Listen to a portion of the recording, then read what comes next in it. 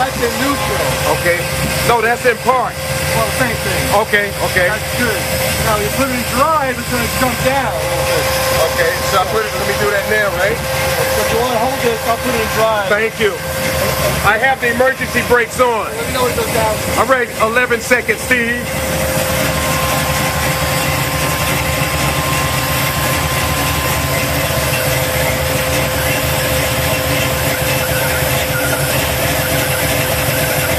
It didn't go down.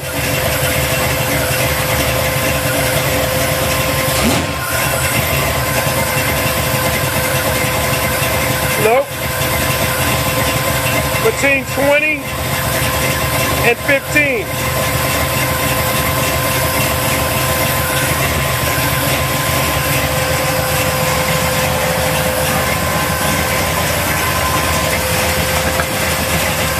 It stays right there where it is, in drive, park, whatever. Did it go down? Nope.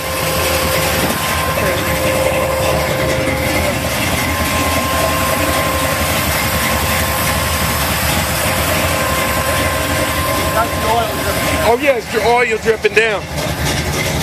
Yeah, I know that's what that is. Thank God. Okay, oof, that's a mess. So, that's good. So it went down to what, 6 or 7? No, it stayed. It stayed to 20. Yeah. No, it wasn't on 20. You're reading the top one. The top.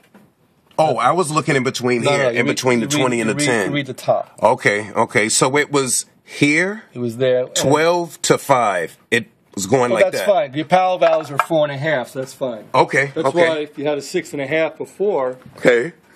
you would have had fuel coming into idle. Understood. So that's why it probably wasn't running that good.